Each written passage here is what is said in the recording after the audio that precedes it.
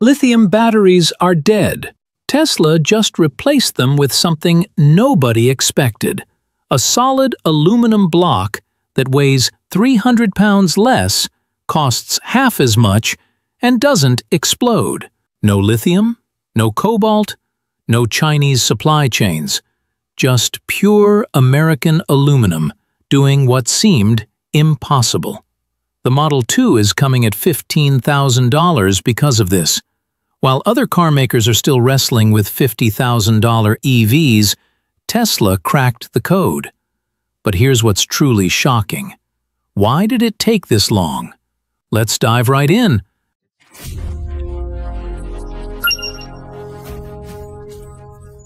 While China was announcing massive lithium mines in the Himalayas, Tesla's engineers in Austin were working on something that would make those mines irrelevant. No press conferences, no flashy stage presentations with dramatic lighting, just a quiet lab in Texas building what looked impossible. The new battery isn't what you'd expect. It's a single aluminum block, pure and functional, with no traditional cathodes, no toxic materials, no complex packaging. Every lithium battery you've seen is essentially a fortress of protection layers, because the chemistry inside is volatile. Tesla looked at that design and asked a different question. What if we used a chemistry that didn't need protecting in the first place? The answer sits in basic atomic physics. Aluminum carries 3 electrons per atom, while lithium carries just 1. That's triple the electrical capacity from a chemical standpoint. Real-world tests are already showing 200 to 300 watt-hours per kilogram compared to lithium's struggle to hit 180. More energy, less weight, simpler design. The question that matters is, why hasn't everyone been using aluminum if it's this good? The answer reveals everything about Tesla's actual competitive advantage. Understanding this shift requires looking beyond the battery itself to what it represents strategically. Over 60% of the world's lithium gets refined in China. Every EV manufacturer, including Tesla until now, depends on supply chains that run through one country. One trade dispute, one political shift, and suddenly the entire electric vehicle industry faces a bottleneck. This isn't theoretical. We've seen lithium prices spike 400% in 2 years when demand surged. Elon Musk just walked away from that entire system. Aluminum is the second most abundant metal in Earth's crust. The United States alone has over 300 million tons of reserves ready for extraction. Mine it in Arkansas, refine it in Texas, assemble it in Nevada, all on American soil with no cargo ships, no customs delays, no geopolitical leverage points. This isn't just about batteries anymore. It's about energy independence.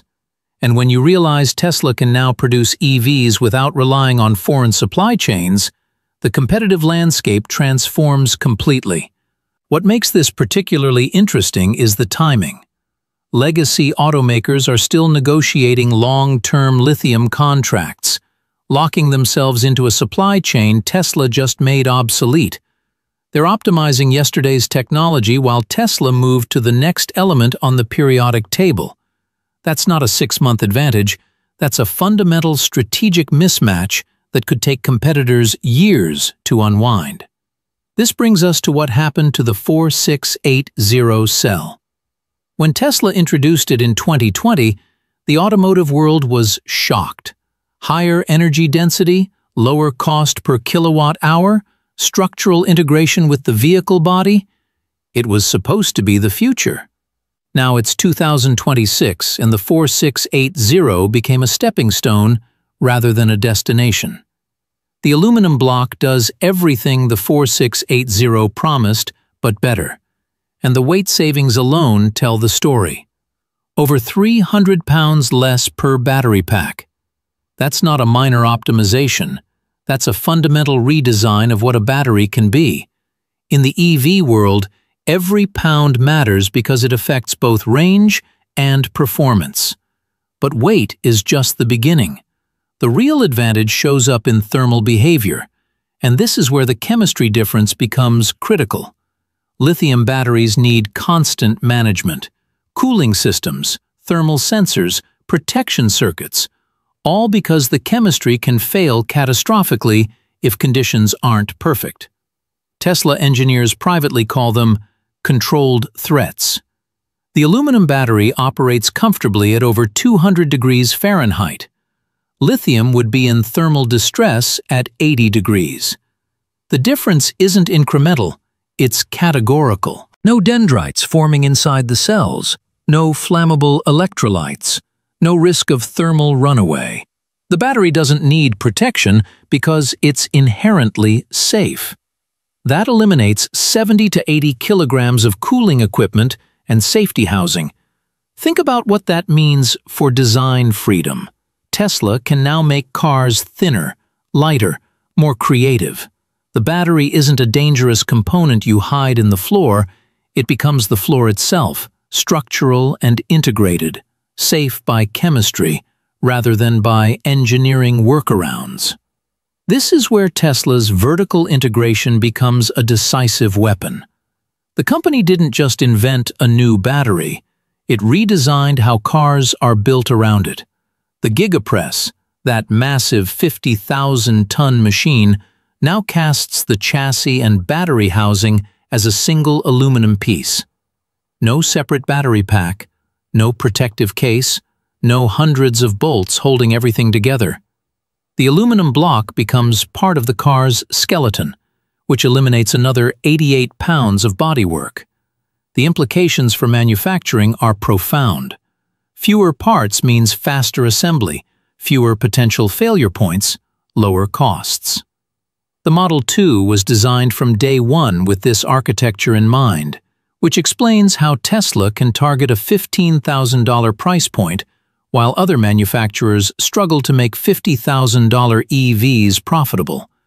The production line simplifies dramatically, with fewer robots needed, smaller factories producing more cars, faster cycle times. When you're planning to deliver millions of vehicles globally, this kind of efficiency isn't just beneficial, it's the entire business model. Now, let's talk about the numbers that really matter to consumers. A 4,680 lithium battery pack costs approximately $8,600 per unit.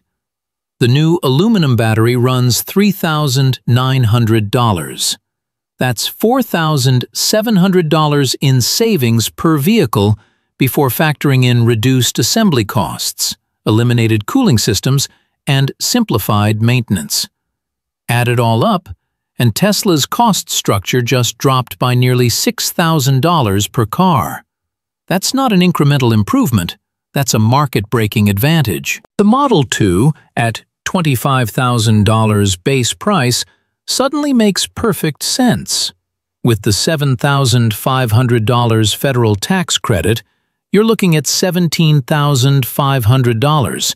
Factor in Tesla's typical end-of-quarter promotions, and some buyers could realistically pay around $15,500 for a brand-new American-made electric vehicle. That's less than the average used car price in America right now.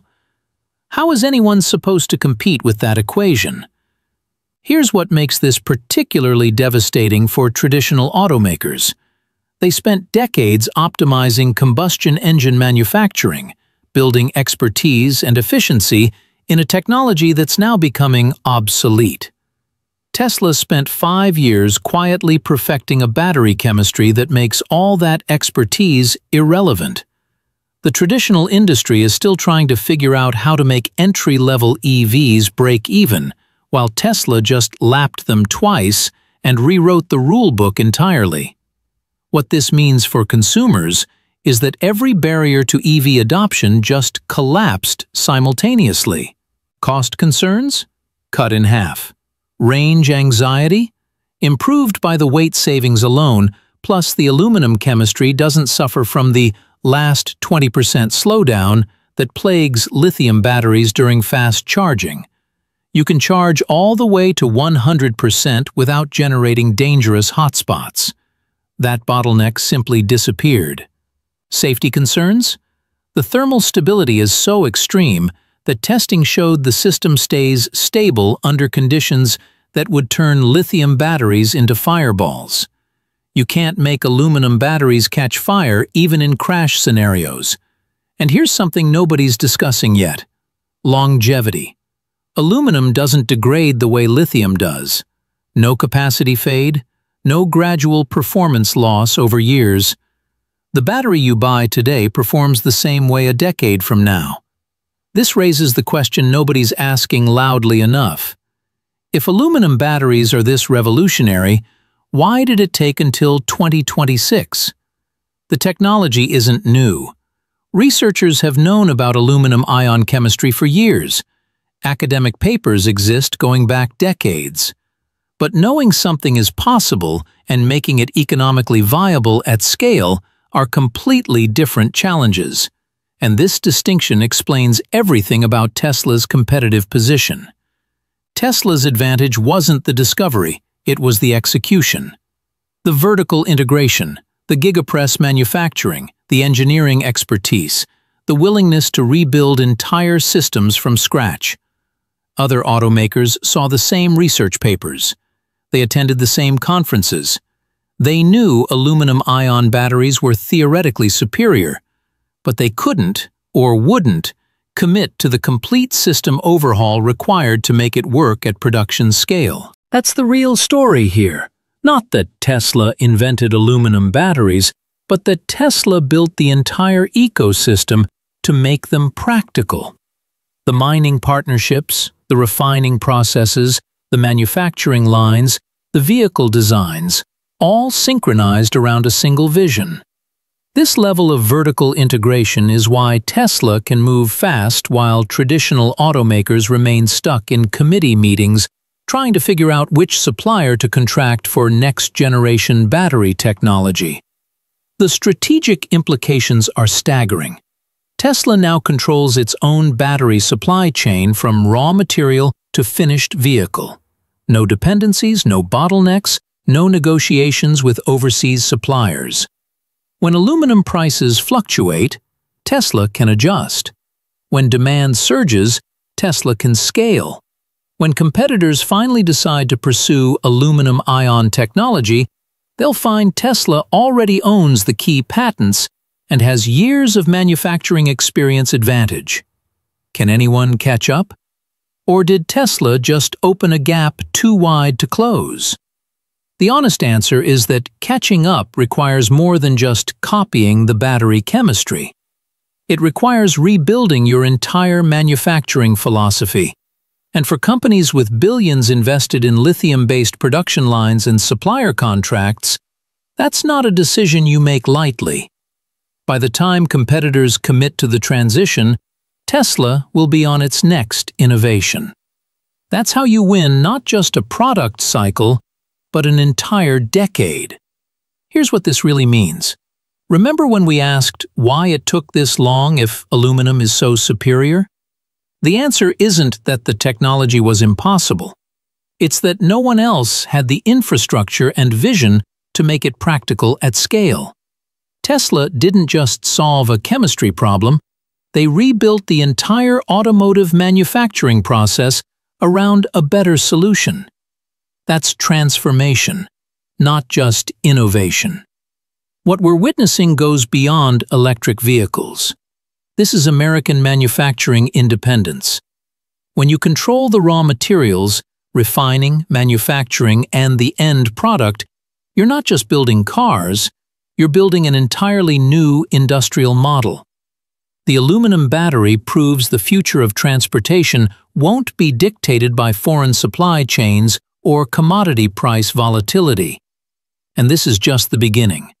If aluminum batteries work this well in cars, what happens when Tesla applies this to Powerwall home storage, to grid-scale energy solutions?